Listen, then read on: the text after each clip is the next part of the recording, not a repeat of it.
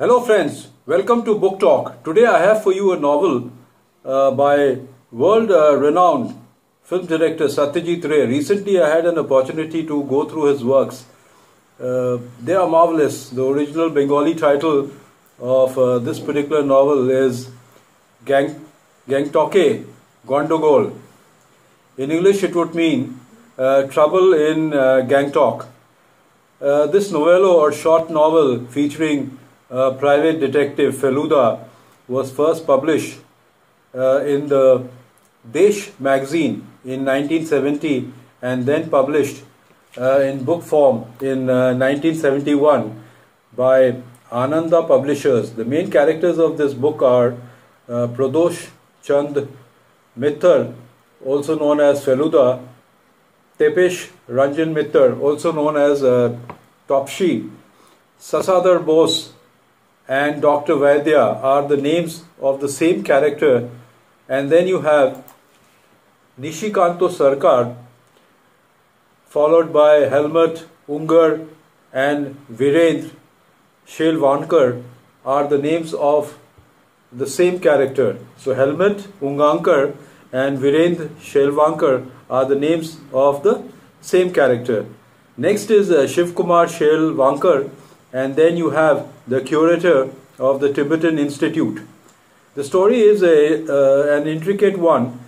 It is about, it's a murder mystery, so friends, please be very attentive.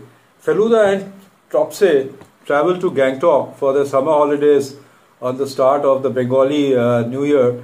While eating breakfast at Bagdogra airport, they meet a man by the name of Sasadar Bose, who works for a chemical firm dealing with aromatic perfumes. He tells that he had attended a nephew's wedding in Ghatshila, and after that he has come to Sikkim. While stopping at a place called Tista Bazaar, the trio then discovers about an accident that took place in the North Sikkim highway. They learn that a huge boulder had crashed on the taxi and the taxi fell off the cliff, but the driver escaped unhurt. Feluda and Topsy are staying at Hotel Snowview while Sasadar Bose is staying in the dark bungalow. In the evening, Sasadar Bose comes to Feluda's hotel and informs him that the man who fell down the cliff in the accident was in fact his partner Shiv Kumar Shelvankar, who was also the owner of the company. Sasadar Bose walks out of the hotel to find a flight to Bombay the next day. This is when Feluda meets another Bengali in the hotel by the name of Nishikanto Sarkar. He reveals that he had a statue of a Tibetan god named Yamantak, which had 9 heads and 34 hands. He says that he had sold the statue to Shelvankar for 1,000 rupees. While walking on the road, they meet a German hippie, Helmut Ungar, who tells them more about Shelvankar. He tells them that he had a son whom he loved, but the son ran away from his father. Helmut tells Feluda that on the day of the accident, Mr. Shelvankar and he were supposed to have gone to Gumpa, a place on way to Singik, but Helmut last moment changed his program and left early to take some photographs. He reveals to Feluda that Shelvankar used to keep the statue with him in his pocket as he thought it to be a lucky charm, but after the accident the statue had gone missing. Helmut also tells that the reason of this superstition is because of the advice of a certain Dr. Vaidya. Later in the evening, Feluda and Topse go to the Tibetan Institute to learn more about this particular charm, the statue.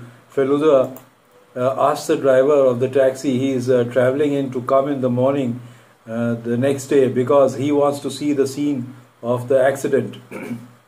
They reach the Tibetan Institute where the curator declares that the Yamantak which Shilvankar had would cost a little more than 10,000 rupees. Feluda returns to the hotel to find Bose waiting for him. Bose tells Feluda that tomorrow he will be leaving for Bombay. Next day, Nishikanto Sarkar tells Feluda that someone threw a piece of paper in his room. The paper consisted of a Tibetan word which simply meant death. Later, Feluda and Topse travel to the accident site. There, Feluda finds a white button. He also reveals that someone had tried to make the boulder fall by using a strong iron rod, and that this accident was nothing else but a well-planned murder. Feluda sends a telegram to Bose asking him to come back to Gangtok. The next day, Nishikanto Sarkar, Helmut Unger, Topse and Feluda travel to Ramtek for seeing the Lama dance.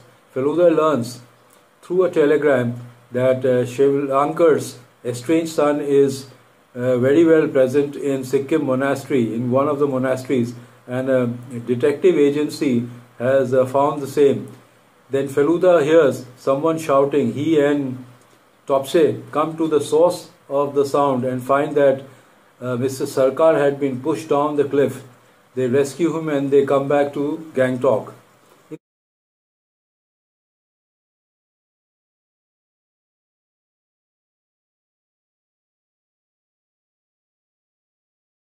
In the evening, they come to the dark bungalow where Helmut is staying. There they meet a strange looking man. Helmut introduces himself as Dr. Vaidya.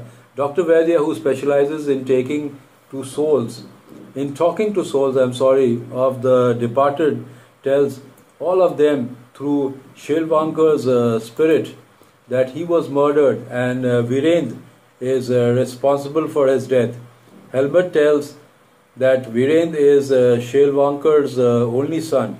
Dr. Vaidya tells Feluda that tomorrow he will be travelling to Pemiangachi. Next morning, Topse finds a paper near Feluda's ashtray. The paper consists of the same Tibetan word meaning death. Feluda tells Topse that today he will conduct an experiment on the North Sikkim highway. After conducting the experiment, Feluda concludes that the murder was done by first hitting Shilvankar with a rod and then throwing the vehicle down the cliff.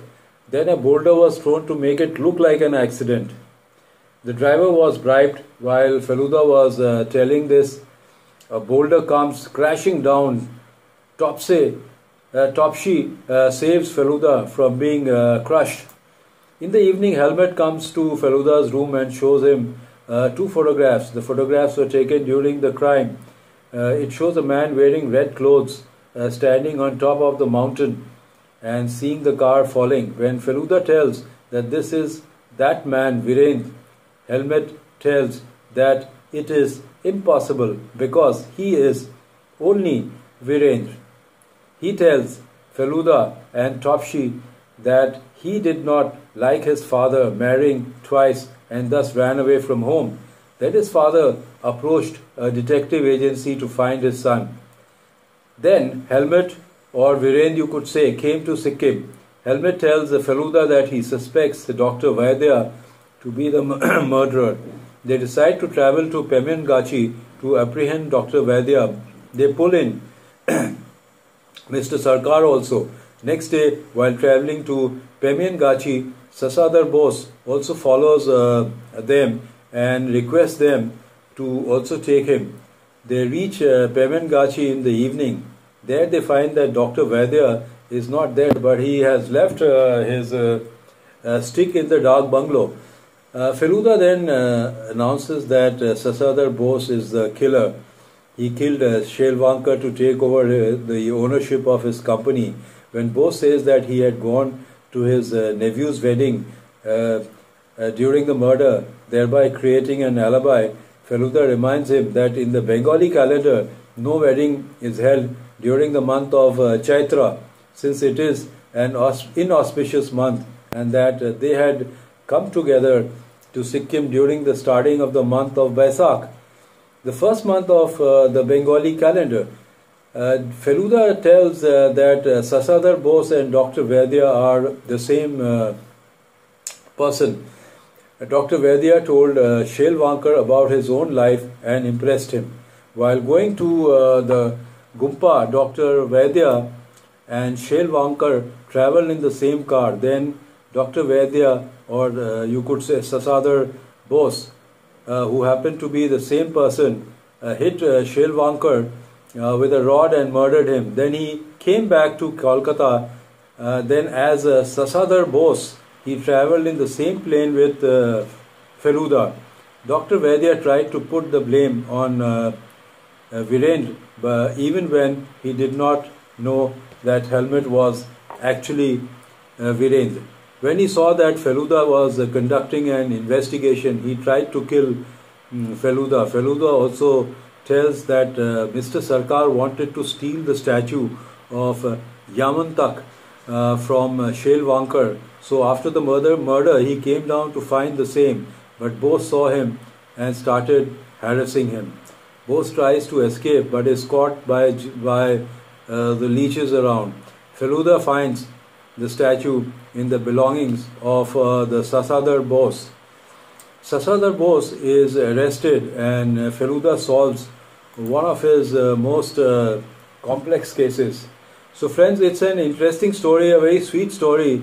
If you ever find this story, you can read the story. It's not a very lengthy story, and I would give it 7 out of 10. Incidentally, let me also say that most of these stories written by Satyajit Ray are extremely interesting. So that goes to show that he was not only a master movie maker, but he was an excellent story writer too. So goodbye friends, and see you soon.